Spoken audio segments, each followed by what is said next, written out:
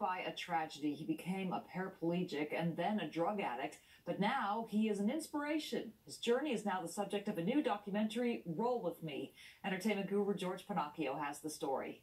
I wanted to use my everyday, regular, standard wheelchair. So roll, roll, roll, roll, roll. Gabriel Cordell of Castaic decided to take on one enormous challenge. His goal, something that hadn't been done before, travel 3,100 miles coast to coast using a standard wheelchair. His other goal, to inspire people all over to believe in themselves and their potentials. 8 months before I left, I was a full-blown drug addict. Crystal meth.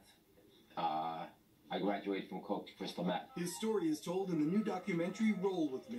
In 1992, a motorist ran a red light, hitting Gabe on his way to his first acting audition. Physically, he can no longer feel from the chest down, but emotionally, he feels a need to inspire.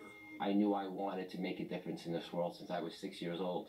I knew that, I wasn't put on this planet just to take up space, that I was special in my own way and that I could have an effect. Enter filmmaker Lisa France. She was not afraid of the initial $700 budget. She helped raise money several times to make this movie happen with an unusual volunteer crew.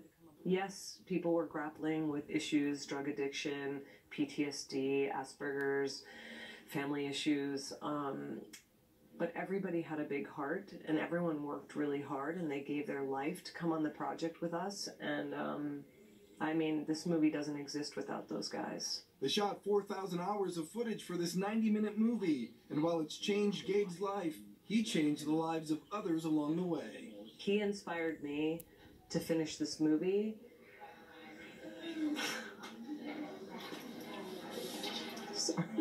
Sorry.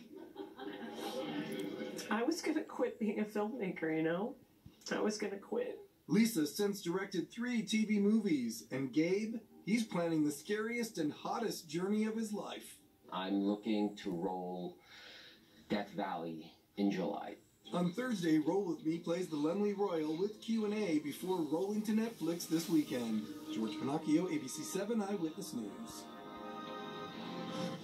Mission accomplished.